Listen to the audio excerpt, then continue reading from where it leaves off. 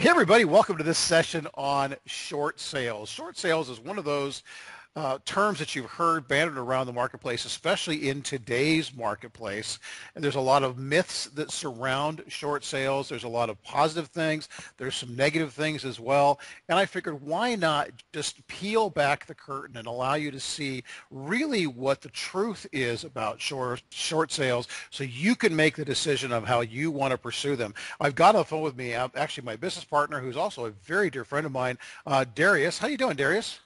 I'm doing great, Bob. Doing great. Happy to be here and happy to get into detail about short sales. Buddy, I know that you love short sales. You know, you and I have done a lot of recordings and certain things I'm really passionate about. But I got to tell you, short sales are your passion. And I'm really excited because I love to hear you talk about something that you just really just excites you. So why don't we just jump right into it? Tell everybody what a short sale is and some of the pros and cons that are associated with it. Sure. Well, short sales really, when I first got involved in real estate, they were my bread and butter. They were the only thing I did over the course of 3 years. I did them in New York, New Jersey, Connecticut, Pennsylvania, Florida, various other parts of the country. So it really was my only strategy for a long time. The thing with short sales is they have drastically changed, and we'll go through some of those changes now. But let's first explain what a short sale actually is. A short sale is what happens when a property passes through the initial default period, which basically the initial default period is when a person starts to fall behind on their loan. 1 month, 2 month, 3 months, every single bank in every single state operates a little bit differently of when they actually start the short sale process. But that's what happens after the initial default stage, and the bank will basically serve the homeowner with a notice of default or a lis pendens. Lis pendens is Latin for hanging lawsuit or pending litigation. Basically what that means is the bank says enough is enough, you haven't been paying me, and because you haven't been paying me, I'm taking back the collateral, I'm taking back the property, and I will go through either the court system or some type of system out there that is moderated by some authoritative figure or authoritative figures, or authoritative department. So what will happen in that situation is the homeowners now will be served papers, and the bank will start the proceedings to take the property back. Now, there's judicial versus non-judicial, which we won't really get into the detail, but that basically means, does that process happen through the court system, or does it happen from a trustee or a certain advisory board that will oversee the process of getting it back? A short sale is basically the bank taking the property back in that process. The biggest thing is it's the pre-foreclosure stage. It's basically when the property is in the process of being foreclosed on, yet the homeowners still own the property, and the biggest benefit is an investor can come in, work with that motivated seller, get that property below market value. The only thing is the seller is not the only person that has to say yes. It's really up to the bank to being able to approve that short sale and get what we call a short sale approval. So great way to get a property below market value. So let me just make sure I understand this, Darius. So you've got a homeowner who's behind in their payments. They want to sell the property. They want to get out from underneath it. And oftentimes what happens is they owe more than what the property's worth. Yeah, in many cases we'll see that. They'll have a property, they kind of got into the property, they didn't leverage themselves the right way, they got a mortgage extremely high, their LTV, loan to value, was very high, meaning if the property was worth $100,000, they got 107% financing, which basically paid for the whole property and their closing costs, and the Sure. property didn't appreciate. In fact, it depreciated, and now they owe more on the property than what the property is worth, so they can't sell it through traditional means. So now what we're doing is we're asking the bank to say, hey, look, allow this guy to sell the property. And by the way, even though he owes you $107,000, he can only sell the property for 80. So we're asking you, the bank, to take less than what's owed to you. Exactly, and that's what a short sale is. The bank is shorting the amount owed to them through the process of a sale to be able to move the inventory, settle the debt, and move on. And the homeowners can obviously move on from the bad situation. They don't get to keep the property at all. They may have to pay the difference that the bank obviously discounted. They might have to, depends on certain situations.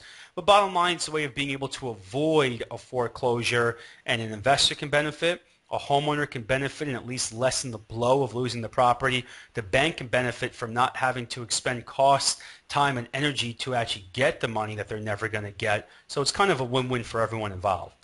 Awesome. Now, I think everybody's winning. You've got the seller who gets out from underneath the payment. Of course, he doesn't get a dime, but that's okay. The bank doesn't have to go through the foreclosure process. They're going to take less than what's owed, but they're going to do it anyway because the property's devalued. And the investor gets a good deal on a property because they're buying it in many cases for less than market value. Aren't there some things to consider, though? I mean, haven't states not only states but different banks put regulations on short sales that people need to watch out for? Yeah, you're absolutely right. I mean, some of the great things about the short sales, you can get it below market value. But the biggest negative about it is there are a lot of restrictions to you getting it below market value. Some banks out there will say, we'll give you the property below market value. However, we don't really want you to make a profit off of our loss. So as a way of being able to deter an investor from making that profit, they'll want you to hold on to the property for an extended time period. Could be 30 days, could be 60, could be 90. So you have to buy the property and remain on title for 30 to 90 days before you can resell it for a profit.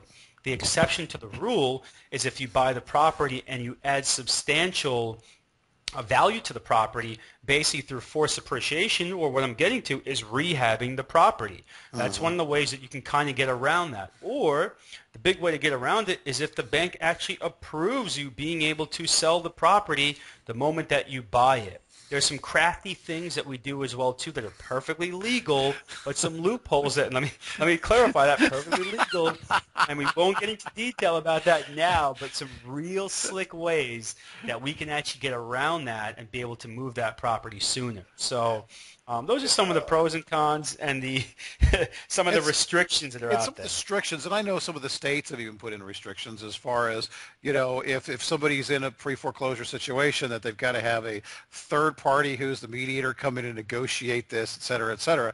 And folks, what we're saying here is, short sales are really viable in today's market. The game has changed. You've got to be a student of the game, and you've got to see exactly how, what you can and cannot do and adjust your buying strategy appropriately. That said, obviously there's a wrong way to do it and there's a right way to do it. And you and I have been talking a little bit about the right way to do short sales. Sure. I mean, the few things to consider, there's a lot of stuff to take into account, but some of the most important things that I'll speak about now is one of my biggest mistakes I made when I started doing short sales a long time ago was I would take any deal that came across my desk. And, luckily I had a massive team. I had 50 people that worked for me in my firm, so we could just churn and burn through the negotiation process. Things have changed now. We're very selective of what we actually work on.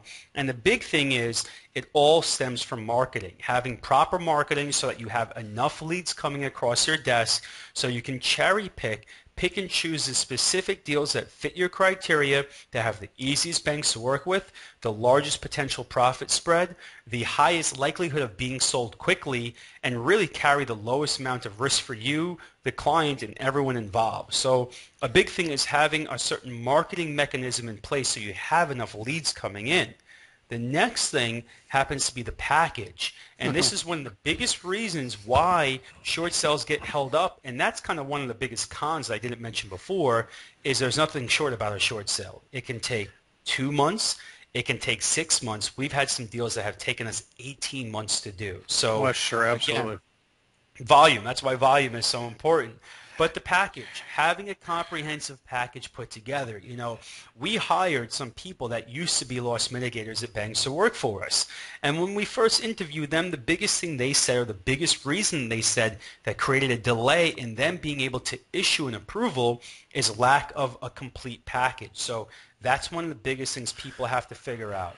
And they have to learn what actually goes into the package. Well, yeah, exactly. I mean, basically, you have to prove with your package, you have to prove to the bank. It's like getting a loan in reverse. when people got the loan officer had to prove that the folks were worthy of the loan. And now with the package, you have to prove that the homeowner is worthy of a discount on the loan.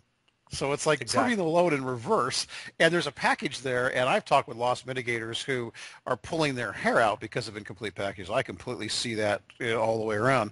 And I think finally, I think it would be really important to really get a handle, because there's so many moving parts, to get a handle on the exit strategy, with the timing and everything, because you've got a buyer, you've got a bank that's getting a discount, someone's got to issue a short sale letter after reviewing things. And I mean, the list goes on. How did you find that? Yeah, I think that's one of the most important things is being able to time things properly. When you get an approval, it's time sensitive. They'll give you 30 days to close the deal. You might be able to get extended one or two times depending on how good you are and how you can relate to the bank and the relationship that you have, but you really need to be able to line up all these pieces together and obviously pull the transaction together. That's why you make the money that you make. So learning how to time things is really important, and learning your exit strategy, knowing that just because I'm getting a deep discount on this deal and because it looks great doesn't necessarily mean that I should move ahead with it, because if it's not a transaction that you can get at a deep enough discount, even though you might be able to get that approval quickly and without too much stress or aggravation, the issue is if you can't sell the property, or if you don't plan to retain the property yourself and add it to your portfolio, you're wasting your time. So you really need to understand your exit strategy and know that exit strategy before you get involved.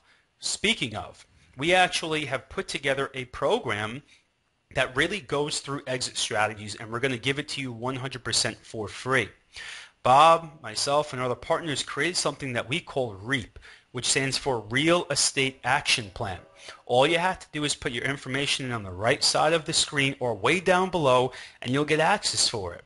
Now, what this is, it's actually a 30-day action plan that takes into account what we have been doing over the last few years for a long, long time to build successful businesses in different markets in the country using many different strategies.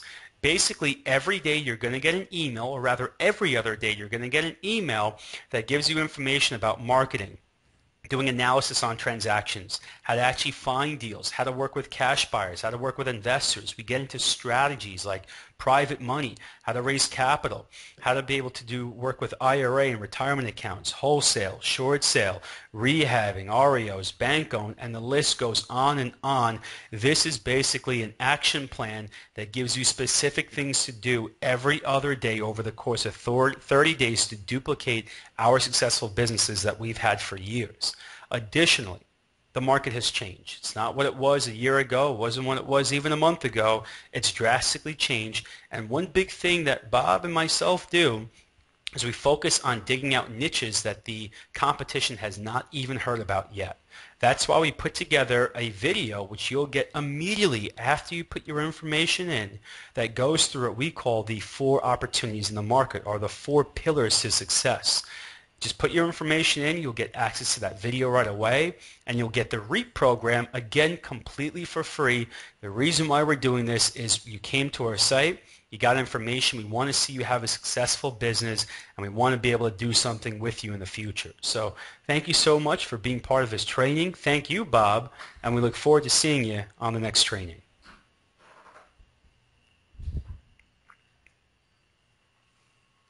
Cool. Yippee! Oh, done. Done. And Charlie Sheen even made his way in there. Charlie Sheen even made it. under Oh, man. under rehab. Under rehab. There you go. Now that's misdirection for you. Buddy, I just That's thought that was hilarious. I forgot what the search term I used was, but it was here we go. Let me give you the search term. I'll tell you exactly what it was. Rehabbing a property. That's awesome. So I That is Googled awesome. rehabbing a property, and old Charlie came up on, let's see here. I go to images.